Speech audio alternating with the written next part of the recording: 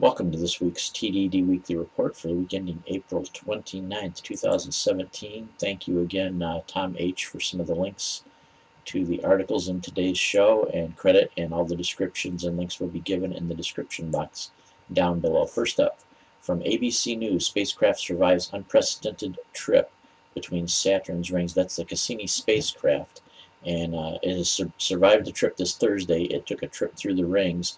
It doesn't really say in this article, but in some other radio shows that I listened to about the Cassini spacecraft, they said they did a really smart thing. They took the dish telescope and aimed it in the direction of travel so it would act as a shield when it went plunging through the area close to the rings, so that if it ended up running into any debris, the antenna itself would take the hit.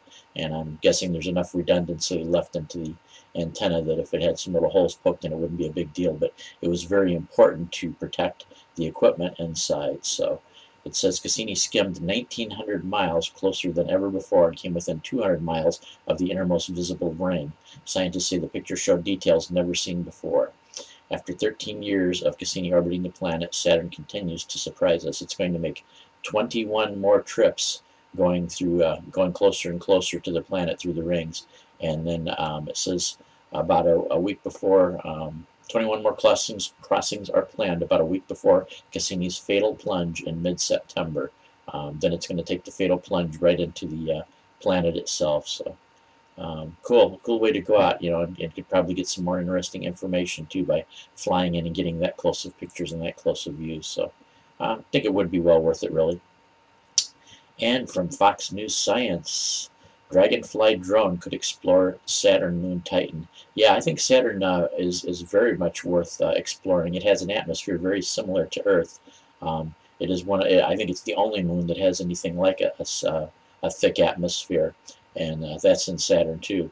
So anyway, the plan is to well, it's just a plan right now. They don't really. It's just a proposal. A relocated lander could explore the hazy skies of Saturn's moon Titan, according to a new mission proposal. As the 8-bladed whirlybird travels across the moon, it could investigate some of the most promising, potentially habitable sites on the Saturn satellite, where methane and ethane fall from the sky and flow as rivers and lakes. Now, it's the size of it's around the size of our moon. I think it may be slightly larger, but not by very much. So it's got very low gravity, but the atmosphere is pretty much as thick as Earth's. In fact, it's slightly thicker, about 20% thicker. So it's got everything needed for propeller type of propulsion, or even an aircraft like an airplane can be used on that planet or on that moon very easily, but less gravity. So you got a real big advantage there too.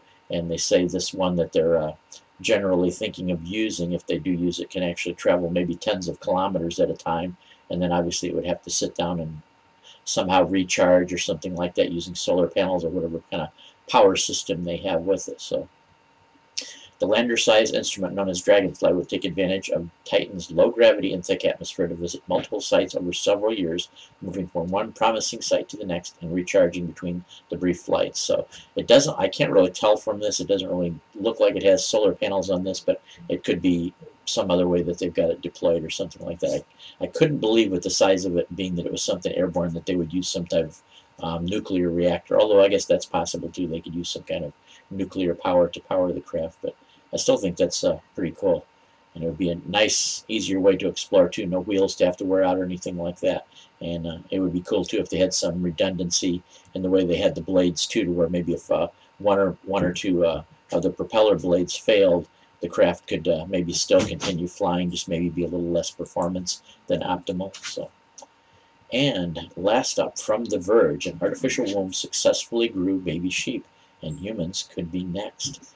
Inside what looks like oversized Ziploc bags strewn with tubes of blood and fluid, 8 fetal lambs continue to develop much like they would have inside their mothers. Over 4 weeks, their lungs and brains grew.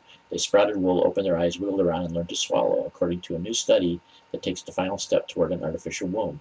One day, this device could help to bring premature humans to term outside the uterus, but right now, it has only been tested on sheep. So kind of got a little bit of a creepy factor in there, but I tell you what, I suppose if you had a child in danger and it had to somehow be taken out of the womb for to be able to survive and become fully grown enough to be able to survive on their own, it would be something I as a parent would want to at least have available as a possibility. And I think really, the way this is developing, we're probably talking way less than 10 years. We might be trying this out in 2 to 3 years, really.